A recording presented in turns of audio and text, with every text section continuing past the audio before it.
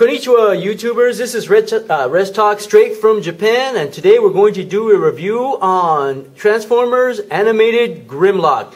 Yes, I know I have Human Alliance Bumblebee here, but he's here to illustrate a point. And first question I'm going to ask is, what is wrong with this picture? I'm going to give you a few seconds to mill around that, so you're going to see it. All you need to see is the front portion, so I'm just going to show you. Maybe rotate a little bit. Alright, time's up. It's missing a windshield. Now, why am I bringing this up? Maybe you know I'm going to lead into this, so let's go ahead and go straight to our actual figure that we're actually reviewing, and that is good old Transformers Animated Grimlock. There he is. Kind of unstable. He has good, interesting ball joints. But why am I concerned with him? Why is it a big deal? Why did I point out that opening vignette about a missing piece? Well, guess what? Look at his chest. Why is there a gaping hole in his chest? That's what I'm trying to find out. And that doesn't end right there. Look at his side there. Trying to get this lighting kind of weird. There's an obvious gap on his side. What is the deal? Seriously, look. Alright, I can't forgive those flaws. Some people can actually look over those, but to me, that is something that it should have not have been there to begin with. Or actually should have covered. G1, I actually have the G1 version right here, and look at it. See? No gaping freaking chest. It looks good. That's the way it should be. Alright, you might have some little kibble over here, kibble issues and whatnot. You can actually see the legs, but it's no big deal. They cover the face rather well. Why could they have not done this with this figure? It's a little confusing, but that's okay. I'm alright with that. Well, I'm not really alright because I'm ranting about it. But other than that, it's not that bad a figure. It stands up alright, but with the ball joint, it kind of has some limited, there we go. It's standing up rather well right there. So other than that, it has good light piping on the eyes. I know you can see that, so let's go ahead and zoom in. Yeah, look at that. Good light piping.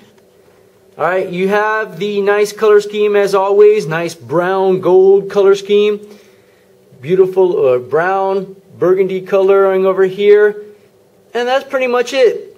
As far as articulation, you know, the mouth moves up and down, and that's kind of neat. All you have to do is press this lever right here. Pretty good. Looks like he wants to chomp on something. Look at that. Got my screwdriver. We need that later on. Legs move up and down. They have some kind of not articulation per se, but they just move up and down. Arms don't move too much. And that's about it. So let's go ahead and transform them. It looks pretty good as it is. The transformation is pretty much G1. So all you have to do is split the tail, just like we normally do. And in the back, there's another issue right there. Look, that has a nice little gap in there for some reason. But instead of starting over here, actually move it from the top over here. These actually become not exactly heel spurs, but it does give some actual. It actually makes the foot bigger, so it's easier for him to stand up on. And it does peg in right there. Beautiful. All I have to do is now rotate it 360. Actually, it's already 360, so we're good on that respect. So it does have waist articulation. I'm going to move the entire top portion down. I'm going to rotate this, split the halves right there. There is a little tab over here that goes over here, but it doesn't actually work. It's actually just move the head piece straight down. Then, voila. It actually tabs right in here. This little piece right here tabs together, and it connects, sort of, kind of. Alright, we're almost done. Take the torso, slide it up. There we go. Split the halves together. I like to put the little arms back. Okay, speaking of the arms, the legs become the arms.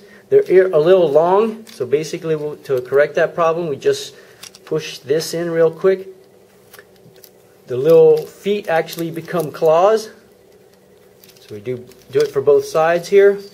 Same thing with this, just push it in. Fleet comes claws. Alright, fantastic. Okay, not bad looking robot, must say. So let's go ahead and just push that out. Fantastic, it looks great. I keep saying fantastic because the robot mode is a lot better looking than the alt mode, the dinosaur.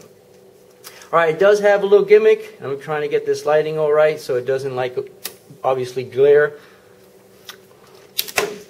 And that's the second time that's happened, that's okay. But on the left arm, there is a little, he actually does have a sword, and there is a tab on the arm over here, or the left hand rather. Actually it's the right hand. I'm looking from a different point of view. So all we have to do is just pop the sword right here and it should pop out. Well, it actually did it without it, so that's okay. Alright, sword gimmick kind of weird. It just basically popped that out, so I'll show you that again because it did it on its own.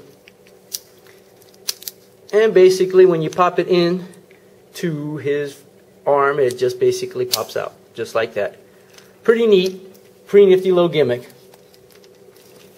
Let me just go ahead and attach the sword, and while we're waiting, let me go ahead and review this. Alright, not a bad looking figure, so I'm not going to lie to you. I really like the figure. The robot mode redeems himself. He does have pretty good articulation. He has knee articulation.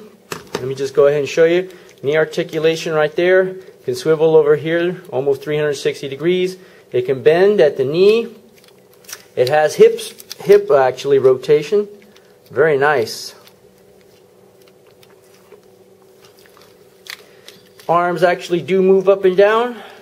They have elbow joints right there. No bicep swivel, however. But his shoulder socket is on a ball joint, so it does have good 360 degree articulation. He does have waist articulation, even though it's not needed, but kind of neat to have regardless. So